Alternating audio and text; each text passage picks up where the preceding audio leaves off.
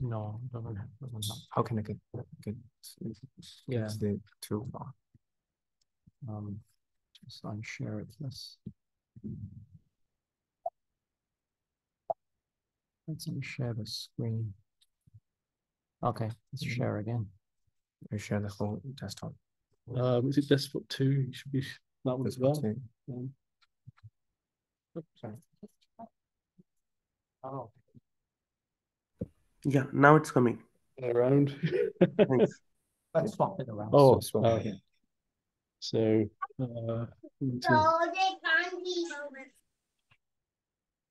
Just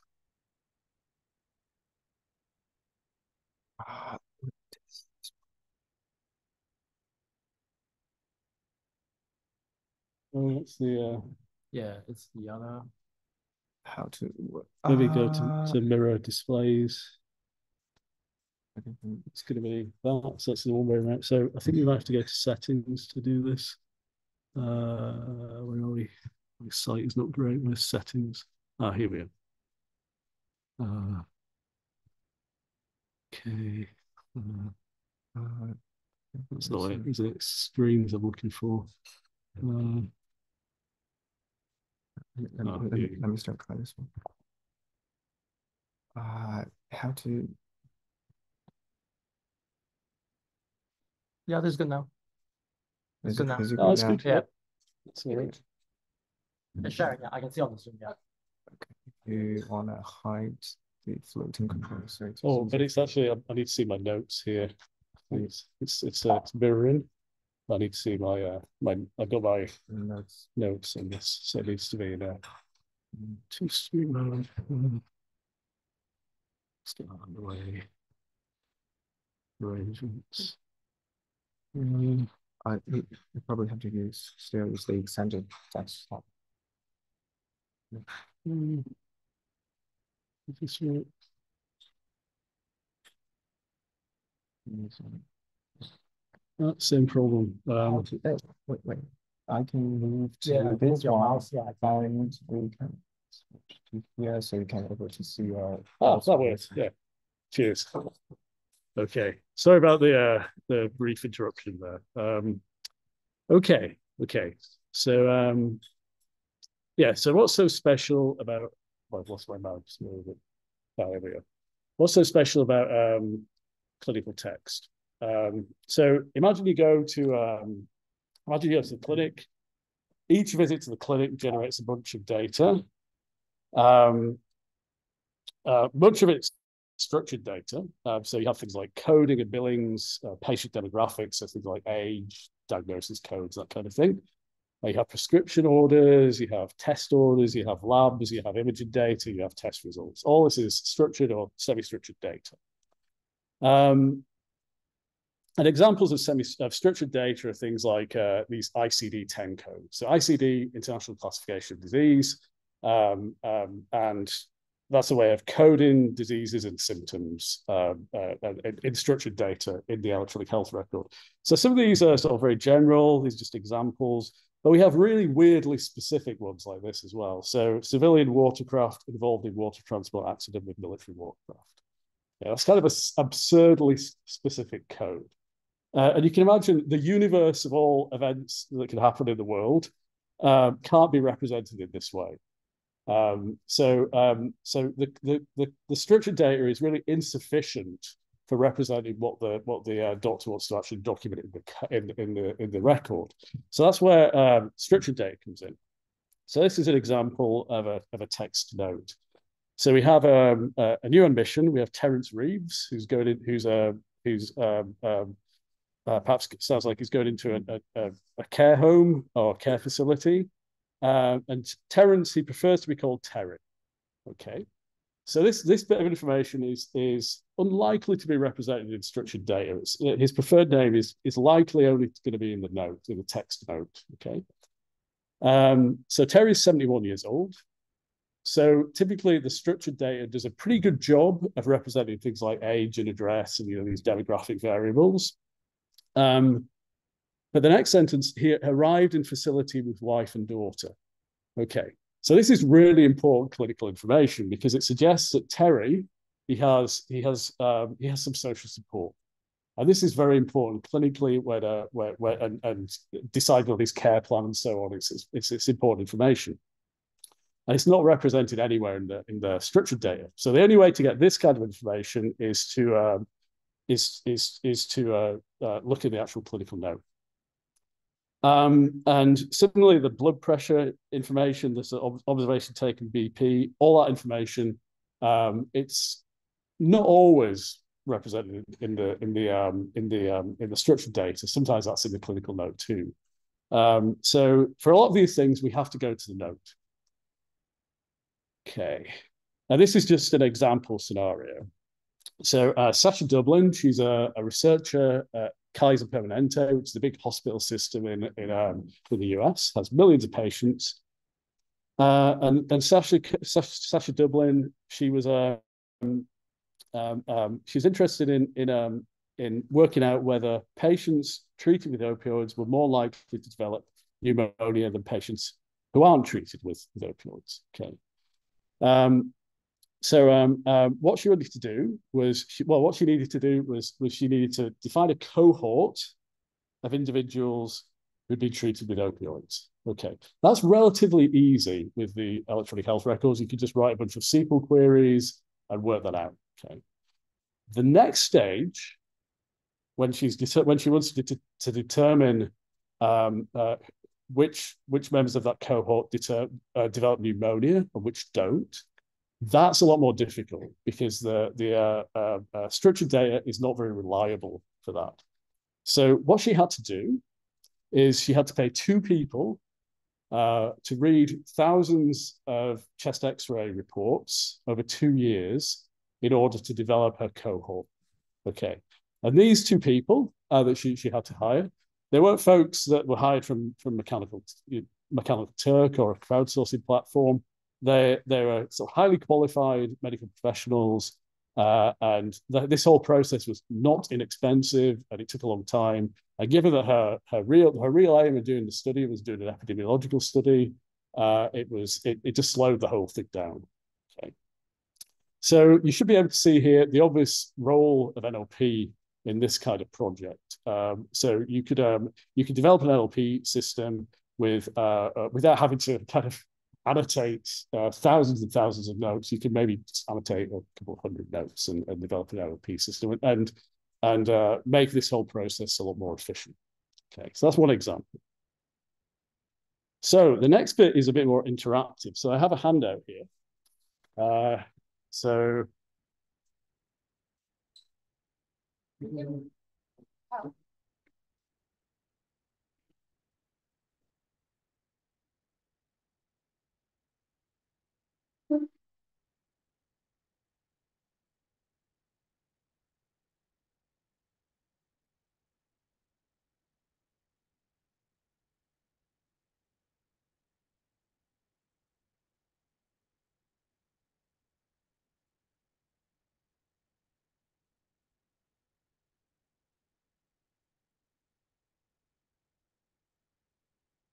Okay. So now I want you to be an NLP system. Okay. This is your goal for the next few minutes. So the case I want you to work on relates to biosurveillance. So I think after COVID, we all have a rough idea what biosurveillance is. It's, identifying disease outbreaks or illness, large-scale illness at an early stage. Okay. So this graph you see here is from Pittsburgh, Allegheny County in Pittsburgh in Pennsylvania. And it's a biosurveillance system for respiratory illness. Okay, and it covers a month in the summer.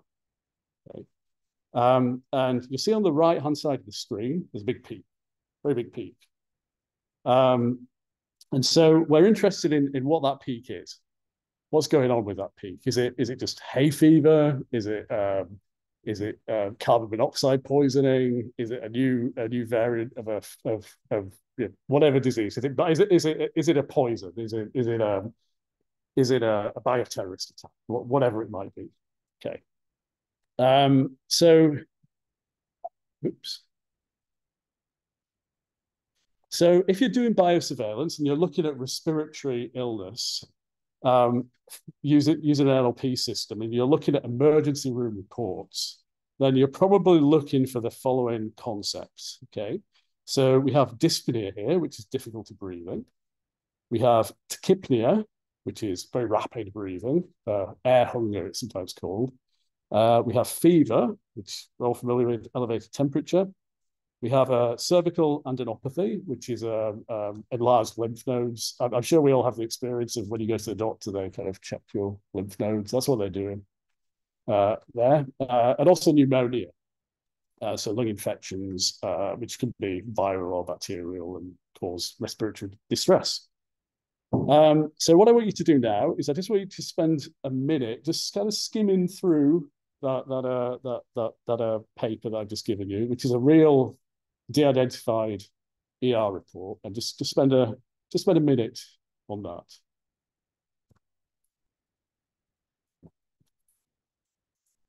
Because I need to get the handout to the people.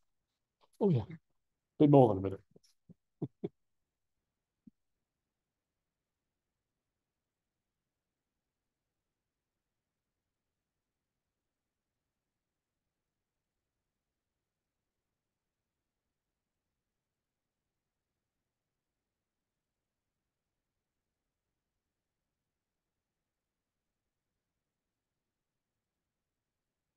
It is, yeah. I don't see. Yeah, that's a good point. I don't say that I don't expect you to understand all of this. I don't understand all of this. It's fine.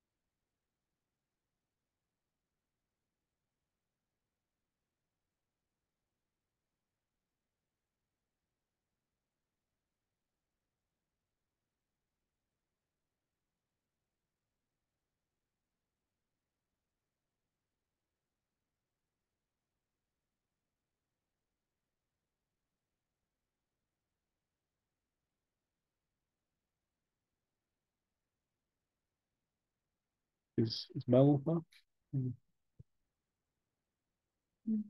No. Okay, let's just give her a bit longer.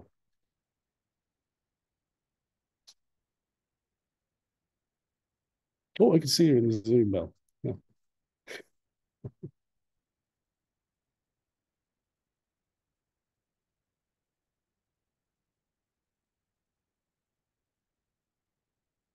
Okay, are we okay to start, Mel? 1 second. Okay, sorry. It's because of the folks on the Zoom, so they can access it.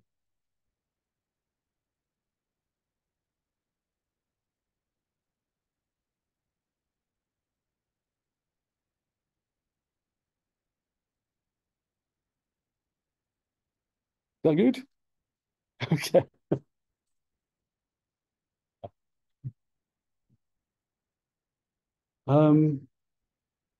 Okay.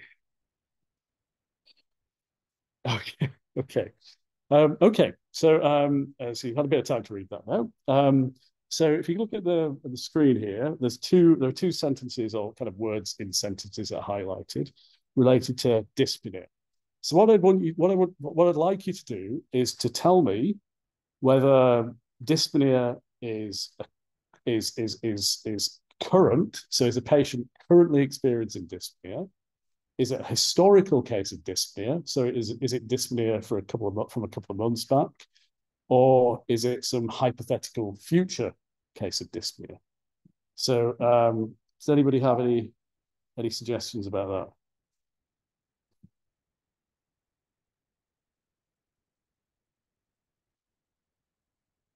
Just shout out.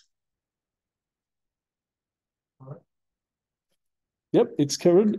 That's my understanding as well. It's kind of current or acute. So there's no obvious information to the contrary, so we can kind of assume it's current, I think, in this situation. The patient's complained about it, the doctor's reported it. So if you look at the first example here at the top, at the bottom example, well, you'll notice that there are at least two, well, there's actually a whole bunch of different ways of saying dyspnea. I mean, well, you can spell it differently as well if you're using the British spelling, which I think you do in Australian notes. So the key thing here is that you need some kind of dictionary, some kind of knowledge resource to represent the synonyms for dyspnea, because you see shortness of breath, SOB, air hunger, all these kind of phrases, and they vary a lot by locality. So that's one thing you need. Okay, so second example, tachypnea. Okay, so tachypnea, is it present, is it historical, or is it absent? What do you think?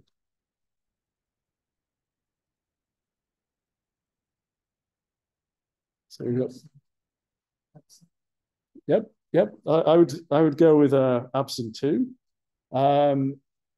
because it says, what is it? He's modestly febrile, neither tachypnea nor tachycardic. So tachycardia is kind of rapid heart rate. So another thing we need in a clinical NLP system is some kind of negation functionality.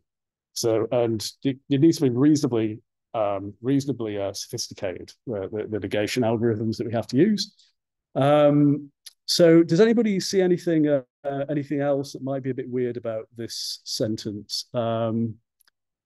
He is modestly febrile, neither tachypnic or tachycardic.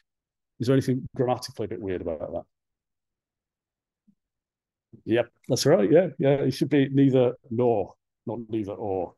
So you need a negation system that's reasonably robust. It's robust enough to pick up those kind of things and process it, because these aren't well written. In the ER, you know, if you think about the doctor in the ER, in the emergency room, they're in a rush.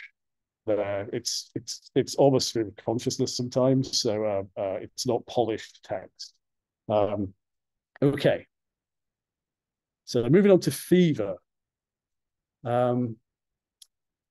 What do you think about this? Is fever, is it present, is it historical, or is it absent?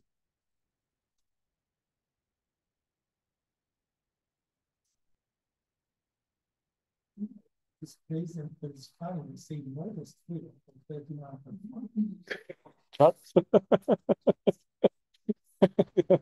Next stage is death, isn't it? yeah. That's a good point. Yeah, so fever here is acute. So modestly, so we need some kind of system that recognizes febrile as an adjective for fever for a start. And I'm glad you noted the modestly febrile and temperature of 39.5. There's some contradictory information in here, and that needs to be resolved at the document level. And also, I mean, the second example here, temperature is 39.5. So it doesn't explicitly say fever. So you have to understand, A, that's referring to human temperature, not temperature of something else, and general body temperature. And then you have to be able to parse out the number.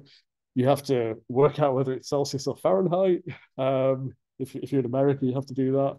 Not so much here. And then you have to work out what your threshold is for high temperature. This is clearly not very high temperature. It's not modestly febrile at all. What do you think about the bottom one?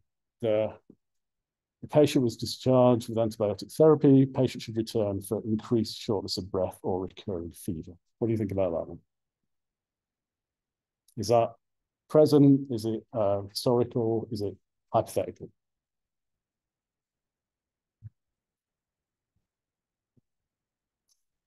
Yeah, it's hypothetical. It's a bit of everything, isn't it? Because recurring could be like currently, it could be past, it could, it's a reference to the future as well.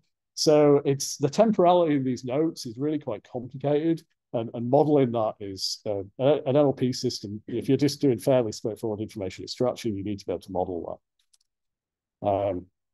Okay. I think this is the last one. Oops. Yeah. So second to last one. Cervical adenopathy. What do you think about this one? Does the person have cervical adenopathy?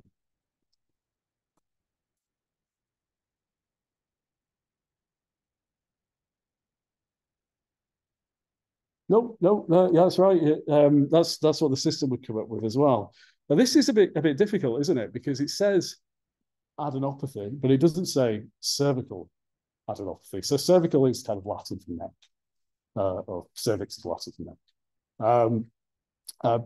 But it doesn't explicitly say that. So if you're building an NLP system, you need to identify whether someone has cervical adenopathy.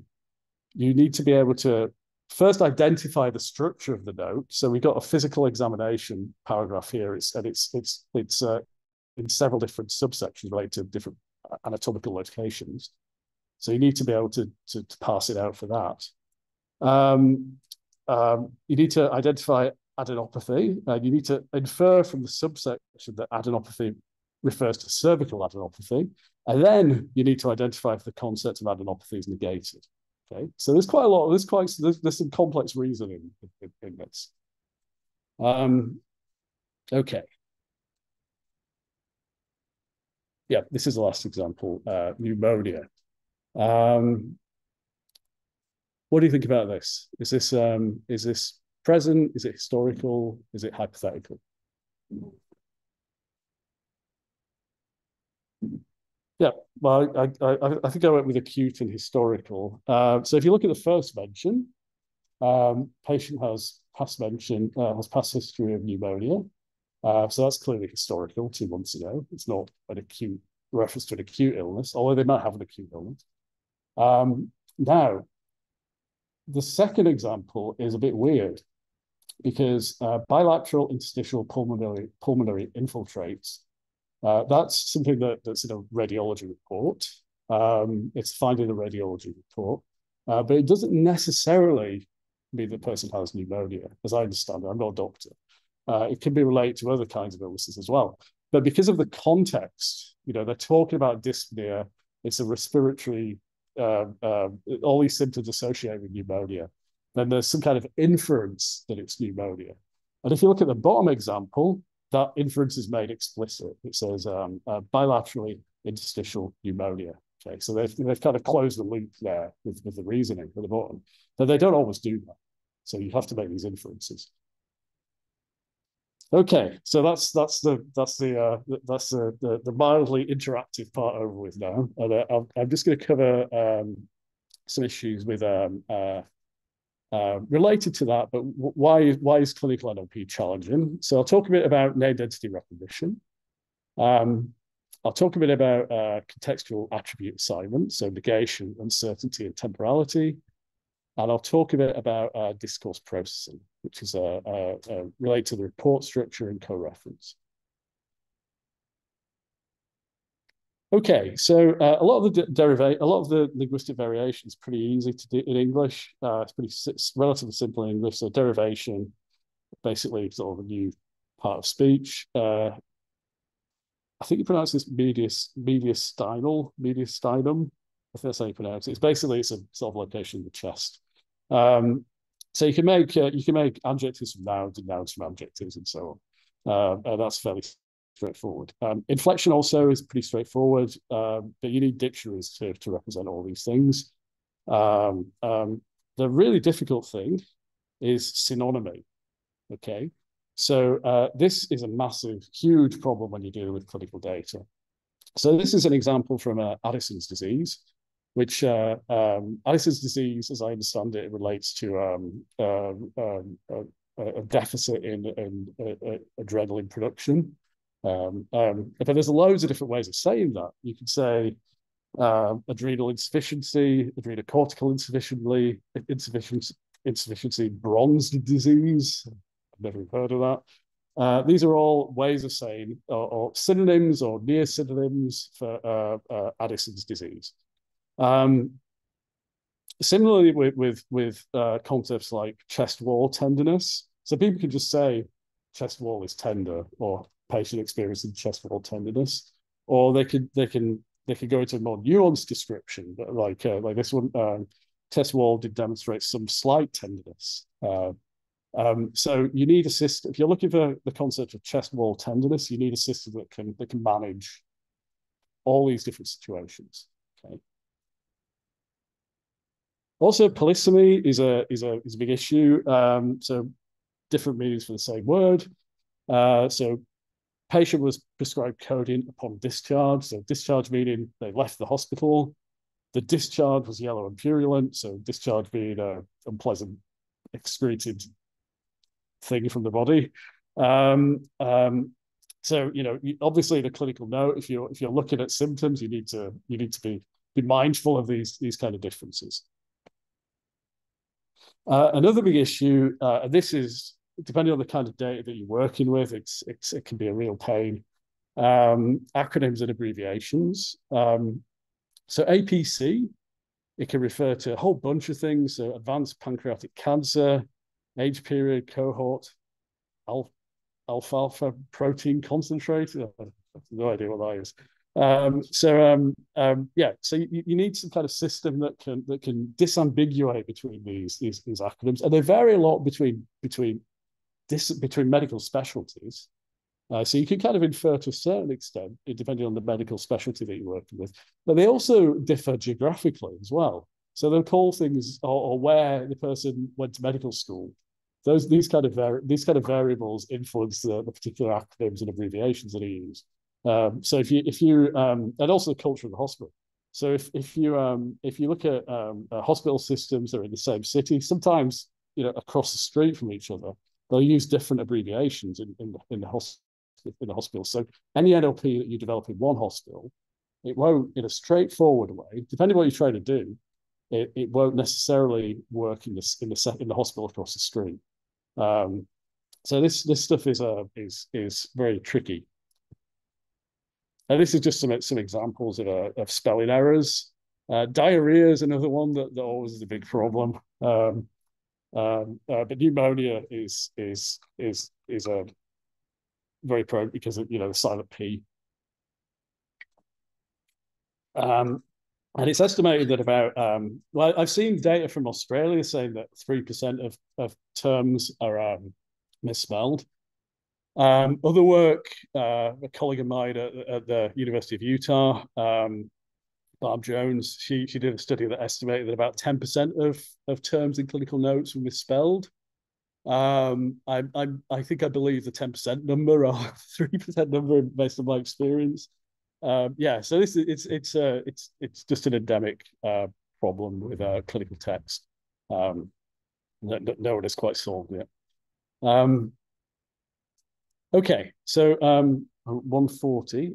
So contextual attribute assignments. So we talked a little bit about negation. Negation is really important for clinical text. And the reason that negation is so important is that when a doctor, when they write their note, they're not necessarily just descriptively writing what happened, although they are doing that as well to a certain extent. One of the purposes of the note is to describe their thinking process. They're considering hypotheses and they're ruling things out. They have differential diagnosis, but they think this particular diagnosis is unlikely. So it's really a record of their thought process rather than just as a description of the patient's symptoms. So there's this well-known study from 2001, which shows that approximately half of all clinical concepts in dictated reports are negated. Now, if you look at some kinds of reports, like radiology reports, it's more like 2/3. It's just full of really complex negations. And sometimes these negations are really explicit. It's just very clear that a negation is happening. Sometimes you can infer negations. So there's an implied negation. So this example, lungs are clear upon oscillation. I can't say that word, oscillation. So that you can assume from that certain signs to do with either noisy lungs are going to be missing. So rhomboid squeak and wheezing are going to be absent. Okay. But that's an inference that you're making. So the clinical NLP system is making these kind of inferences. Skip over that. Okay, so uncertainty is a big problem as well. It's similar to scientific writing in that there's a lot of there are a lot of tentative conclusions and uncertainty in clinical text. So you remember from the handout I gave you, the patient was treated for presumptive sinusitis. So this means that the doctor is going to treat the patient as if they have sinusitis. So their symptoms are consistent with sinusitis, but they don't want to go quite as far as say that they have sinusitis. That's a bridge too far for them. So it's quite subtle the way that uncertainty is expressed. And similarly with clinical reasoning, I quite like this example. So it was felt that the patient probably had a cerebrovascular accident involving the left side of the brain. Okay, so no passive voice there, and the disembodied element. Other differentials entertained, so he's entertaining these differentials, were perhaps seizure and the patient being post-ictal, so post-seizure. When he was found, although this consideration is less likely. So that's very, very nuanced description of the doctor's clinical reasoning. Yeah, he probably had some kind of cerebrovascular accident, but yeah. So a bit more on uncertainty. So these are just some examples related to Parkinson's disease. So you have this, you have a spectrum. You have a spectrum from I'm absolutely certain that this patient has a condition or a diagnosis, or to I'm absolutely sure this patient doesn't have a diagnosis. And there's all these points in between. So patient has Parkinson's disease. So very clear statement, 100% confident. Yeah. Physical examination strongly suggests Parkinson's. So they think they have Parkinson's, but they don't really want to just go out on a limb and categorically say that. I think the next one is a bit weaker, so possibly positive. Patient possibly has Parkinson's, and then we move over into the negative side of things, where we talk about Parkinson's cannot yet be ruled out, no support for Parkinson's, and Parkinson's could be excluded. So a lot of the findings are along this kind of spectrum, the way it's documented in the note. So of course this poses challenges for NLP systems because you need to be able to identify those nuanced statements. Okay. And temporality is really important as well. So CHF, that's congestive heart failure. So, if we can identify a history of congestive heart failure, hypotheticals are very important as well. And also doctors often document the temporal course of the disease. So the patient's kind of arc through their story through their illness. So they start off with, in this case, chest pain. They have a nitroglycerin administered, and now the chest pain is resolved. So it's a nice story arc for the patient. Also, discourse processing is very important. And we touched on that a bit with the neck example that I was talking about. So you need some notion of discourse structure in the text, and you need some way of sectioning the text into relevant parts, because the notes might look messy, but they do have a very clear implicit structure. But the difficulty is that the structure varies between doctors, so you can't necessarily predict it. You have to work it out on the fly quite a lot.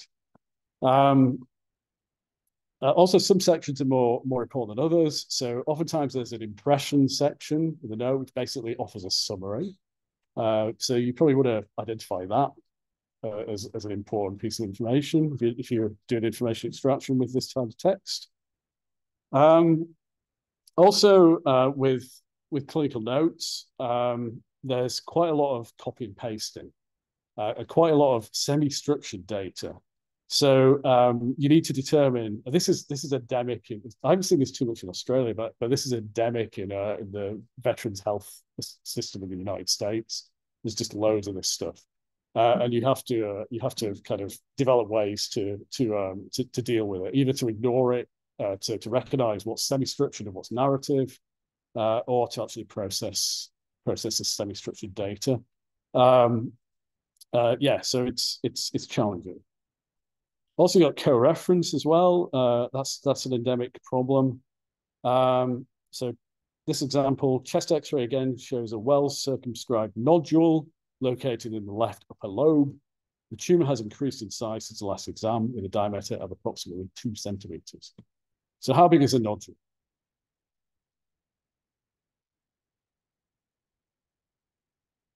Yep, 2 centimeters. Has the nodule increased in size? Yep, it's increased in size. And where's the tumor?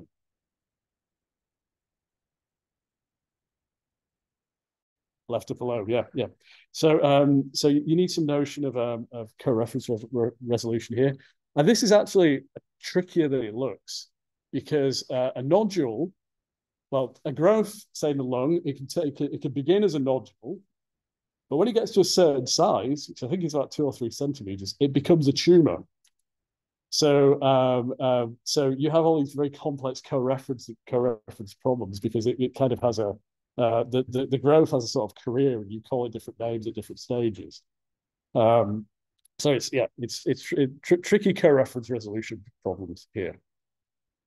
Okay, so 1:48, so we've got a few minutes left. I'll say a bit about the clinical NLP development process, and a lot of this is going to be familiar to anybody who does I guess more trad NLP maybe. But in clinical NLP, you've got these additional steps. So you often have a de-identification step, and depending on the situation you're in, this could be huge or it could be small. It could be very challenging or it can be straightforward, depending on the particular environment that you're in. You have finding the right documents. So this is actually really difficult, finding the right documents. Before you actually do any NLP, you have to find which kind of notes have the information that you need in them. You have to kind of understand the data. So the recording practices have changed at some point, and no one's documented it, and you have to kind of reverse engineer that. So there's all that extra stuff you need to do. And then you've got the annotation process, which involves defining annotation variables and all the stuff you need to do with annotation.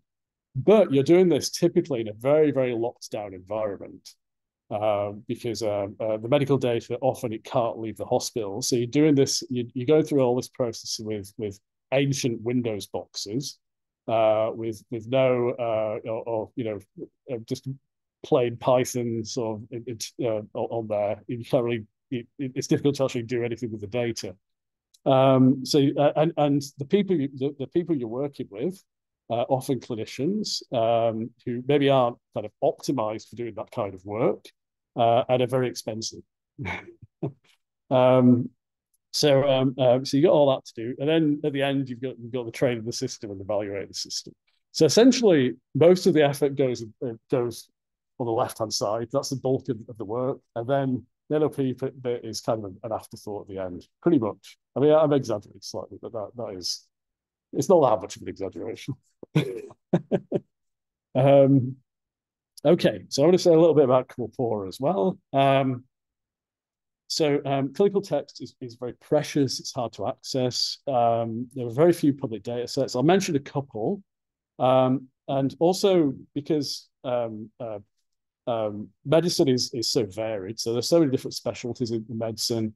It means that if you train a particular data set might not be suitable for the kind of question that you want to answer. So if you have a data set from, say, that covers like bipolar disorder, it's psychiatric notes about bipolar disorder, it's not really going to help you if you're trying to predict congestive heart failure. Okay. And there are some resources for where you can find corpora. There's typically some ethics hoops you need to jump through to access them, but there are some resources out there. So this is one corpus that is freely available. It's 5,000 notes, empty samples. It's kind of sanitized, very clean data. But it's you know, if you're interested in this kind of work, it's an interesting place to start out. Lots of people have produced annotations on top of this, so it's quite an interesting data set despite its limitations. Mimic, the medical information map for intensive care, is another resource. That's a much bigger resource. It's American intensive care unit data. And it has structured data in as well, and various other, not just clinical notes. Yeah, again, you need to jump through some hoops. It's not on the open web. You have to jump through some hoops to get hold of this data. Yeah, it has the usual clinical note weirdness and acronyms that no one knows what they mean and that kind of thing.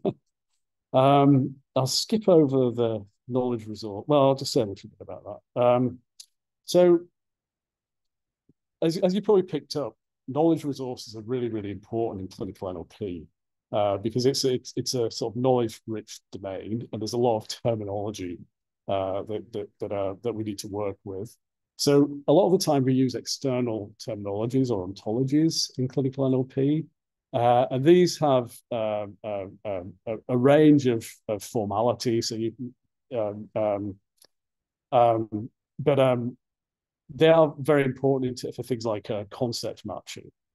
And I'll say a little bit about that. So historically, probably the most important clinical concept matcher or clinical named entity recognition tool is probably MetaMap, which was developed originally it was released in 1994. It came out of the National Library of Medicine in the US, part of the NIH, National Institutes of Health. It was originally written in Prolog.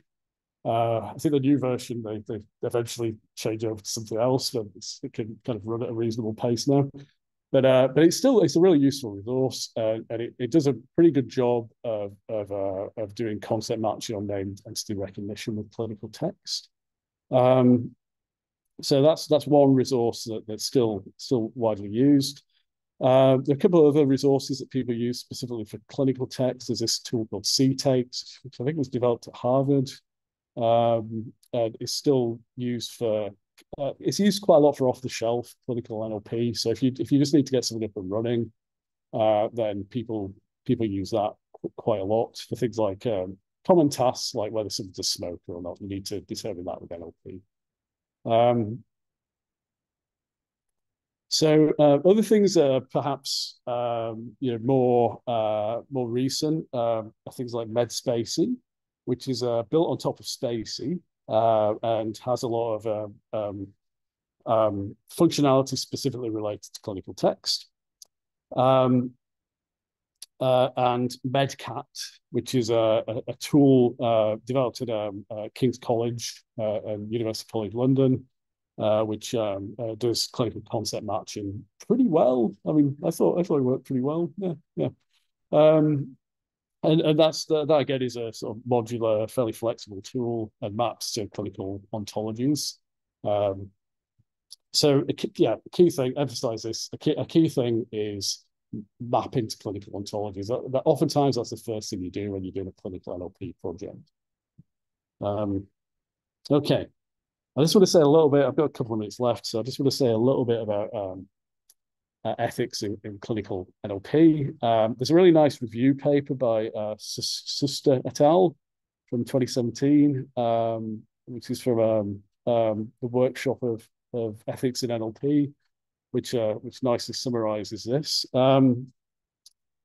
There's also a bunch of regulate sort of legal issues, not just ethical issues, but actual legal issues around what you can do with clinical text. And in the US, and I think de facto here in Australia as well, people tend to use the HIPAA. HIPAA is a US Health Insurance Portability and Accountability Act. Protected health information list. So there are 18 data elements that you need to remove from a clinical text for it to be considered de-identified, according to this rule. They're all listed here. They're things like names, dates, addresses, phone numbers, that kind of thing.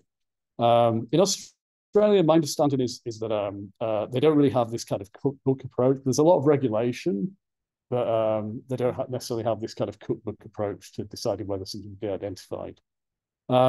Okay, so I won't go into that too much, but you'll get the slides afterwards if you're interested. Just finally, I'll say a bit about publications. Publications in clinical NLP, I'd say most of the work tends to be published in journals. So journals like the Journal of the American Medical Informatics Association, Journal of Biomedical Informatics. It tends to go to there rather than the big NLP conferences like ACL or NACL. Although they do publish that stuff, it's just not that much.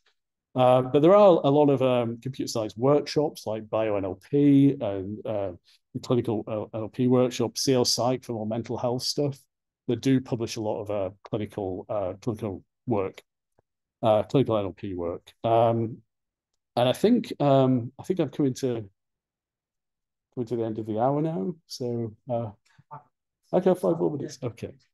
Okay. Okay. Well, I'll say a little bit about the grant funding thing.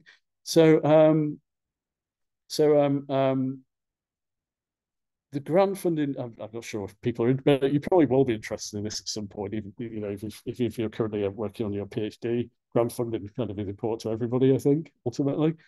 Grant funding for this kind of work, a lot of it tends to come from medical funders. So in the US, that would be places like the National Institutes of Health. I know that the ARC, the Australian Research Council, does fund some of this stuff that I've seen. I've seen these kind of grants funded by them. But a lot of the money seems to come from things like the Medical Research Future Fund here in Australia. The grant funding tends to be more on the sort of applied medical side. I think it's fair to say. As I've got a couple of extra minutes, I will talk a bit more about the ethics piece. There are sort of several ethics issues with clinical text that it's probably just worth having at the back of your mind. So the first relates to security. So typically clinical text, it has to be stored in a very secure environment. Typically it doesn't leave, or oftentimes it doesn't leave the actual the hospital it was generated at, or the health system it was generated at. So as I was mentioning before, if you're working on the text, oftentimes you're working on servers that really weren't designed for research. So there's certainly no GPUs available for this kind of in those kind of environments. And oftentimes you get a situation where so if people doing I know this is how it works in the NHS in the UK, that people's offices are actually in the NHS, and that's where that's how they get around the data access issues. So privacy, of course, is a big issue. So privacy, confidentiality, they tend to kind of run together. So privacy is about persons and confidentiality is about data, typically. So privacy is about the extent to which we allow access to ourselves, so aspects of our lives and so on. Confidentiality is about how data that I've disclosed is correct. And both these things are really important.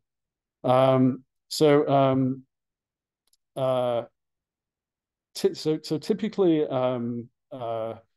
the 18 HIPAA PHI data classes that I mentioned that should be removed from clinical notes, that's nowhere near sufficient to ensure that it's actually private.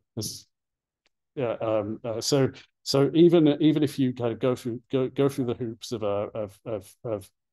go through the PHI de-identification process, the data still has to be locked down. Basically, it's very, very difficult to share this data. It's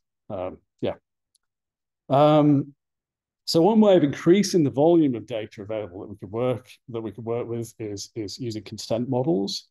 And that's where, like you have a donor card, or people have donor cards where they consent to organ donation. Similar to that, you kind of opt in to having your data used for research.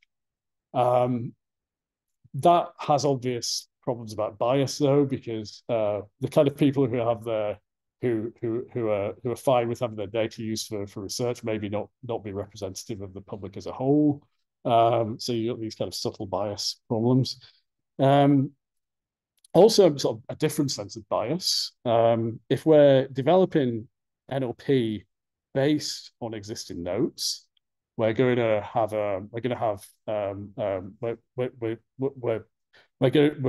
going to amplify existing bias that's already in the notes. So if we have notes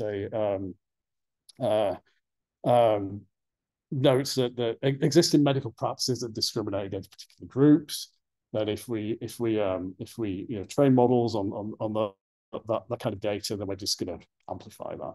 So they're all issues to consider. Similar to synthetic data as well. A big issue is dual use. So this is my final point. I'll just finish after this. So dual use, and that's common to all technologies, I think, but it's especially insidious, I think, in clinical data, because people are especially vulnerable in that area. So you might have you might develop this wonderful clinical NLP algorithm that can identify people who are at risk of substance use, for example, or risk of developing schizophrenia. Okay, and that's great if you can intervene early and help people with their consent. That's a wonderful thing. But if that's used to identify people who are going to be very expensive for insurance companies in the future, then that's a much less desirable situation. Okay, so it's dual use, true of all technology, but especially true with clinical text. Yeah, so I think I've used my extra minutes now. So I'll finish there.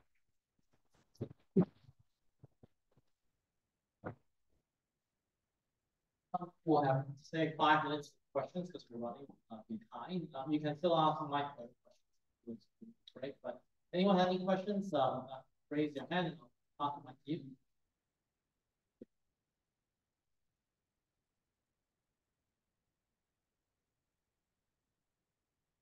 First of all, thank you for great presentation and tutorial. I have a question.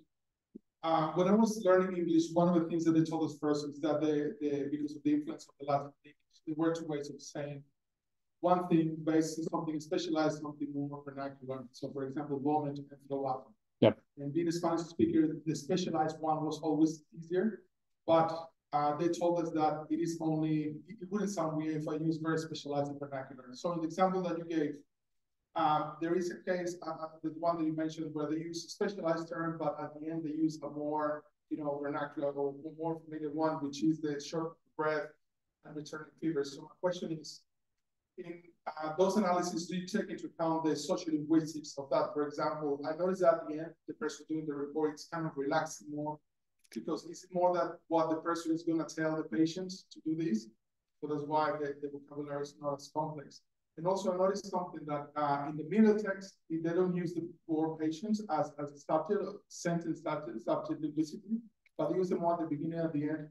So is it, how do you deal with people like writing a report, but like targeting different audiences? And how is that complexity, approached in NLP? Yeah, that's a good question. I'm not sure the answer to that. I think things might have changed now that patients have more access to their records. I think that might have changed how people write notes, because there's a reasonable chance that the person is going to be able to actually read the note afterwards. So that encourages the physician to use more vernacular terms, I suppose, or more easily interpretable terms. They're using different terms at different points in the document. That's interesting. I haven't really thought about that too much. So I don't have a great answer to that, I'm afraid, but it's certainly interesting.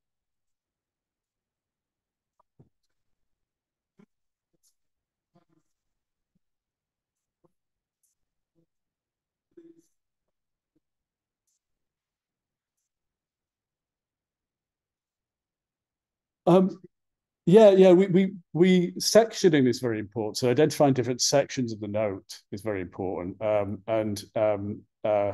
So that's something that's typically done first of all. So there's typically a summary and a physical exam, and identifying those sections is very. They're written in different ways as well. Yeah. Hi.